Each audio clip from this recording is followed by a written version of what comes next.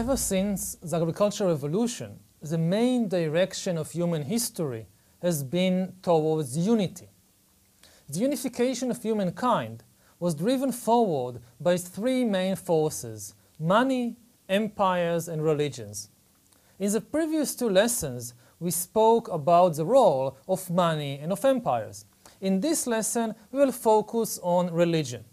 I would like to offer you a very brief history of religion, focusing on the critical role that religions played in uniting humankind and the whole world into a single system.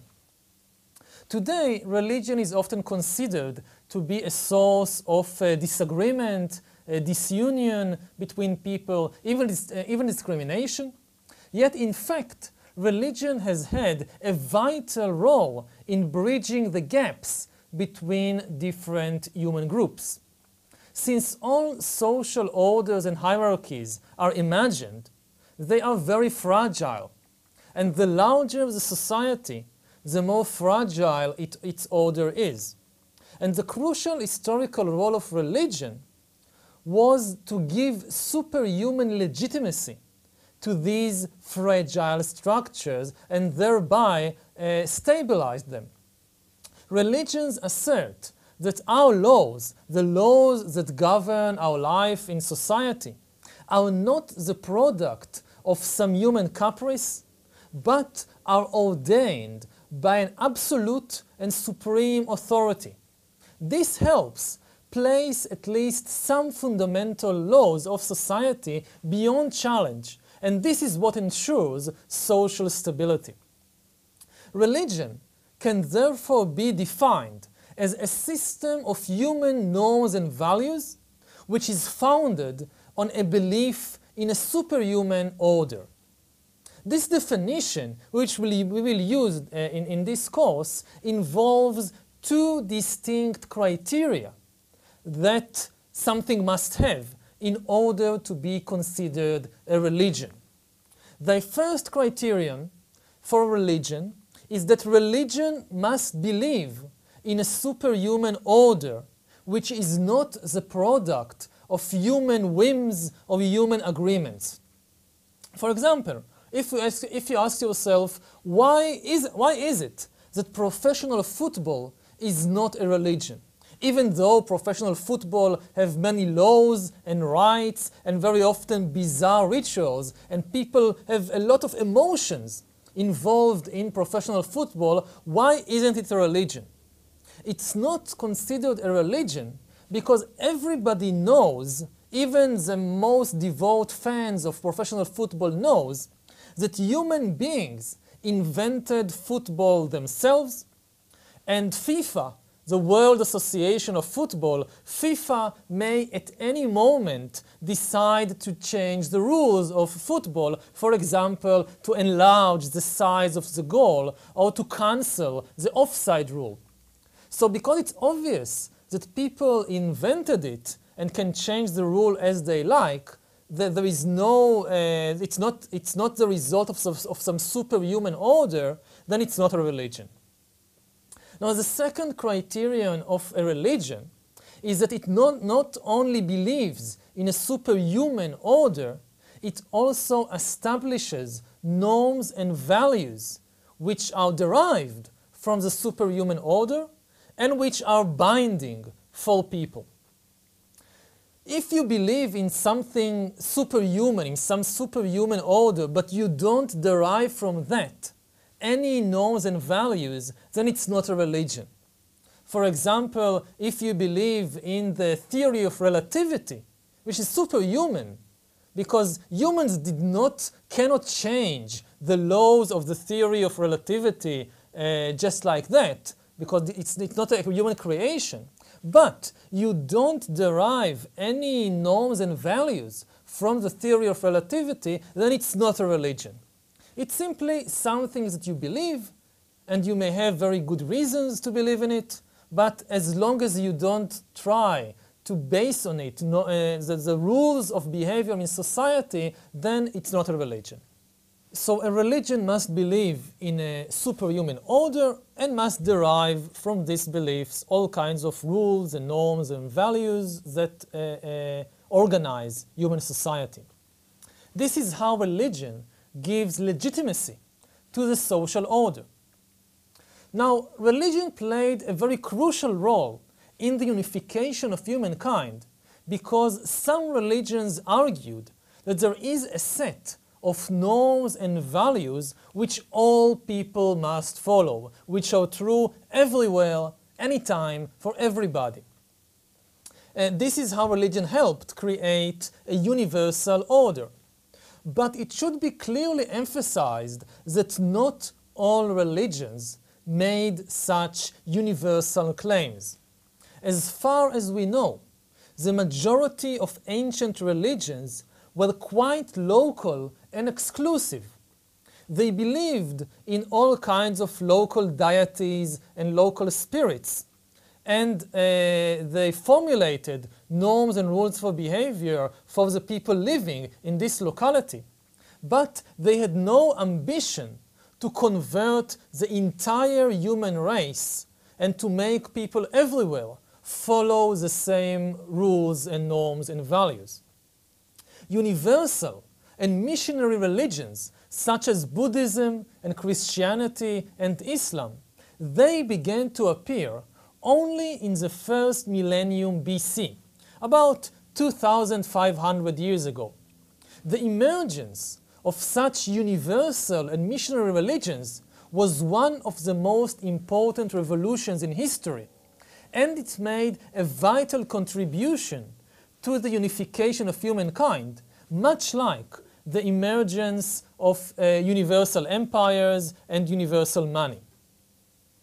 Prior to the emergence of these universal religions in the first millennium BC, most people in the world believed in all kinds of local animistic and polytheistic cults and religions.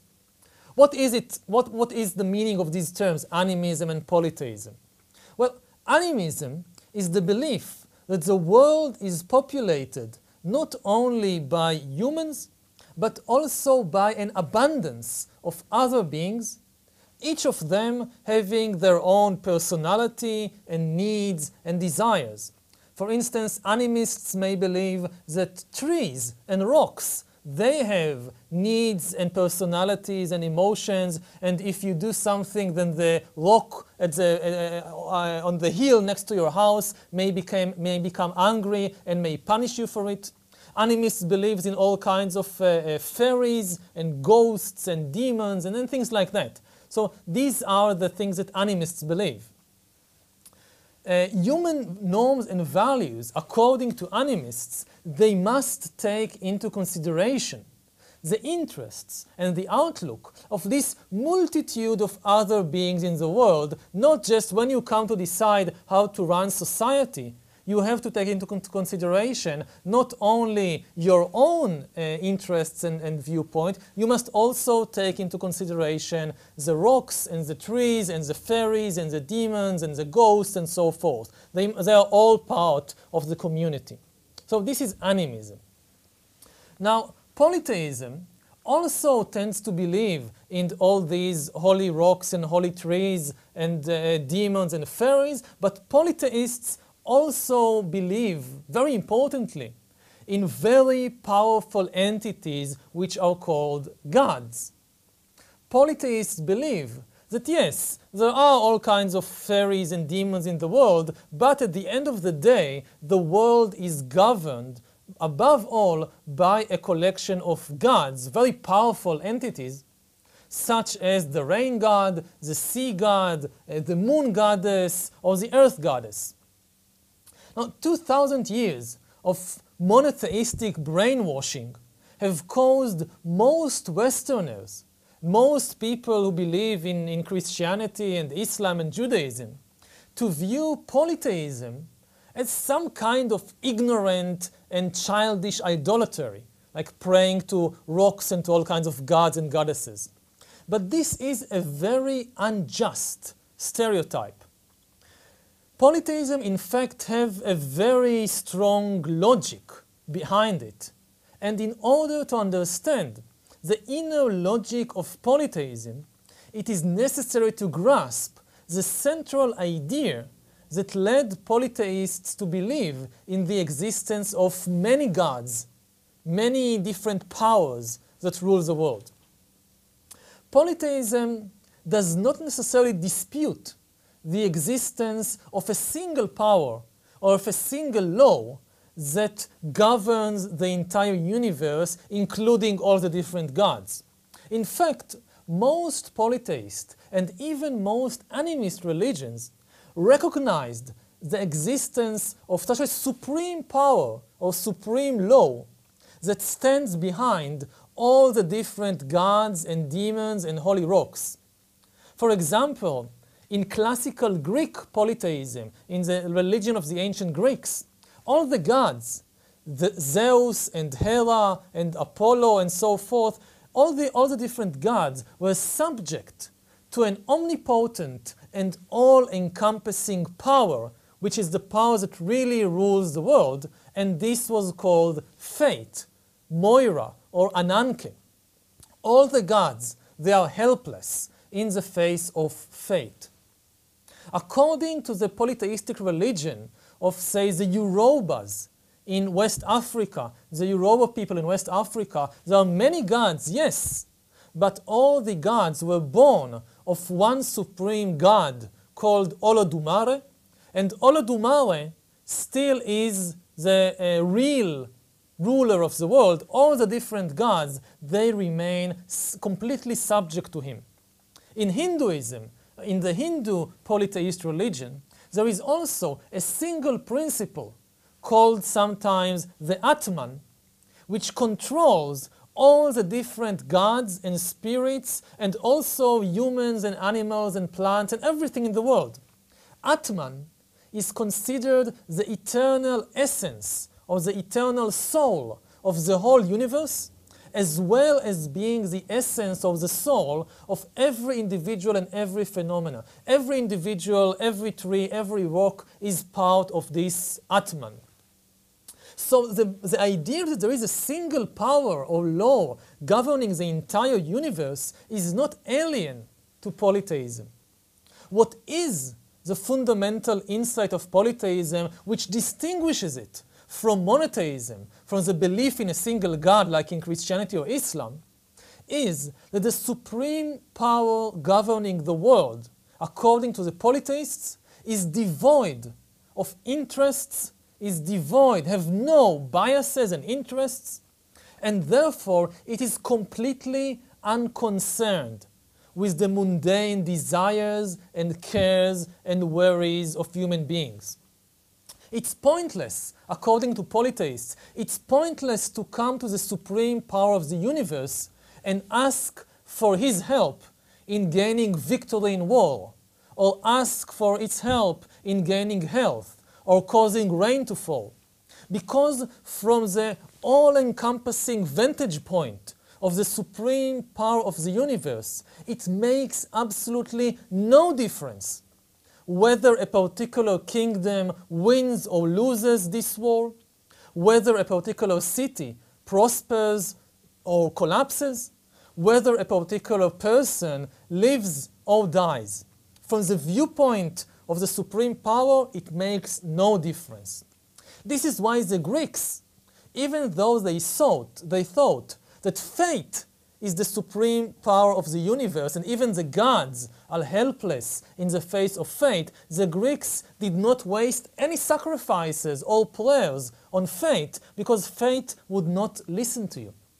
Similarly, the Hindus, Hindus built temples to almost anything you can imagine.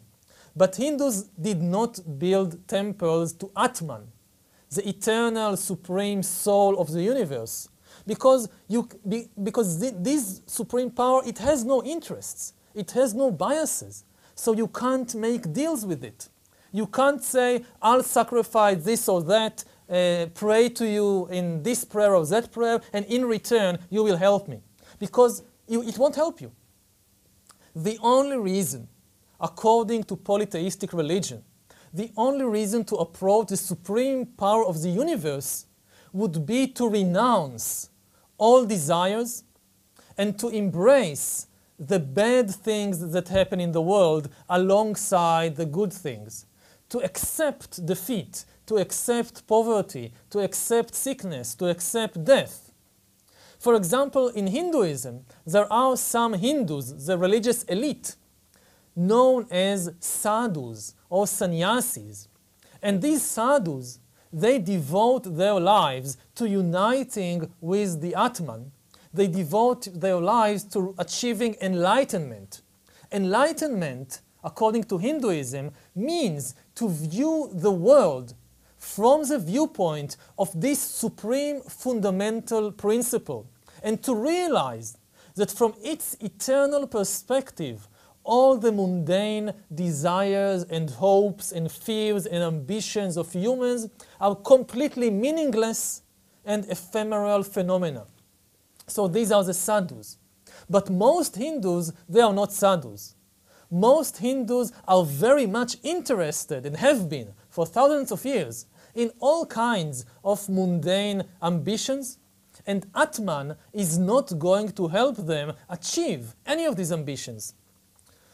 For assistance in such matters, like curing yourself from a disease or winning a lot of money in the lottery, you cannot approach the Atman. So for these purposes, the Hindus approach the different gods with their various partial powers. Now, precisely because the powers are partial, not all-encompassing, gods such as Ganesha or Lakshmi or Saraswati, they have interests and biases. And because of that, humans can approach them and make deals with them. They can rely on their help in order to win wars or win in the lottery a lot of money or recuperate from illness. This then is the fundamental insight of polytheistic religions like Hinduism. The supreme power of the universe has absolutely no interests and no biases, so if we want help with our mundane problems and ambitions, we must approach the partial and biased powers. And there are necessarily many such smaller powers, because once you begin to divide the all-encompassing power of a supreme principle, you inevitably end up with more than one deity. Once you move from the supreme, from the pinnacle of the pyramid, and you start dividing the power into all kinds of less encompassing powers, then you get more than one.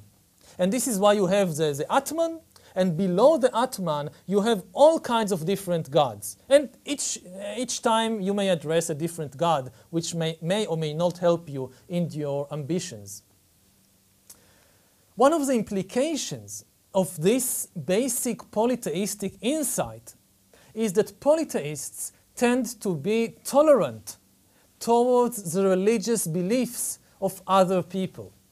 Since polytheists believe, on the one hand, in one supreme but completely disinterested power, and on the other hand, in many partial and biased powers, all these gods and goddesses, then polytheists have no difficulty to accept the existence and the efficacy of all kinds of gods. I may worship this god or this goddess, but there are others in the world. It's very obvious to polytheists. Polytheists are therefore inherently open-minded, and they rarely in history persecuted heretics or infidels. Because again, it's very easy for you to accept, to recognize the existence of other gods and goddesses. I may not want to worship that god, but yes, somebody else might. Even when polytheists conquered huge empires, they almost never tried to convert their subjects, the conquered people, to their own religion. For example, when the Egyptians, or when the Romans, or when the Aztecs, they conquered huge empires, they did not try to force all the people they controlled to convert to the Roman or to the Aztec religion, and they also did not send missionaries to foreign lands beyond their control to convince people in other countries to accept our gods. The subject peoples in the empire were of course required to respect the gods of the empire and the rituals of the empire, because this gave legitimacy to the empire and it was a sign of loyalty to the empire. But the subject people were not required to give up their own gods and rituals. In many cases, the imperial elite actually adopted the gods and the rituals of the subject people. For example, Roman elites were very happy to add all kinds of Asian goddesses and Egyptian gods to their pantheon. And in the later Roman Empire, you find many Romans worshipping the Asiatic goddess Cybele and the Egyptian goddess Isis. They were particularly popular among the Roman elites. The only god that for a very long time the Romans refused to tolerate was the monotheistic god of the Christians. The Roman Empire did not require the Christians to give up their beliefs and rituals, but it did expect the Christians to pay respect to the empire's protector gods and to the divinity of the emperor. The emperor in Rome was also considered a god. Now, this was simply seen as a declaration of political loyalty. When the Christian vehemently refused to accept the gods of the empire and the divinity of the emperor, and went on to reject all the different attempts to reach a compromise, it was only then that the Romans reacted by persecuting the Christians for what they understood to be political subversion. The Christians were not persecuted due to religious intolerance on the side of the Romans, but because the Romans considered the Christians' refusal to accept the divinity of the emperor and to acknowledge the protector gods of the universe, of the empire, it was considered politically disloyal. This is why they were persecuted. And even this persecution of the Christians, it was done in a very half-hearted way by the Romans. In the 300 years that passed from the crucifixion of Jesus Christ up to the conversion of Emperor Constantine to Christianity, polytheistic Roman emperors initiated no more than 4 general persecutions of Christians, which lasted a relatively short time. Local governors in all kinds of provinces, they incited some anti-Christian violence on their own, in addition to these general persecutions. But still, if we combine all the victims of all these persecutions of Christians by the polytheistic Romans, it turns out that in 3 centuries, the polytheistic Romans killed no more than a few thousand Christians. In contrast, over the course of the next 1,500 years, Christians slaughtered Christians in their millions to defend slightly different interpretations of the religion of love and compassion. The persecution of monotheists by monotheists was far, far more severe, by several orders of magnitude, than any persecution ever initiated by polytheistic religions. Why monotheists are far more fanatical than polytheists? And how come these fanatical monotheists came to dominate much of the world will be discussed in the next segment.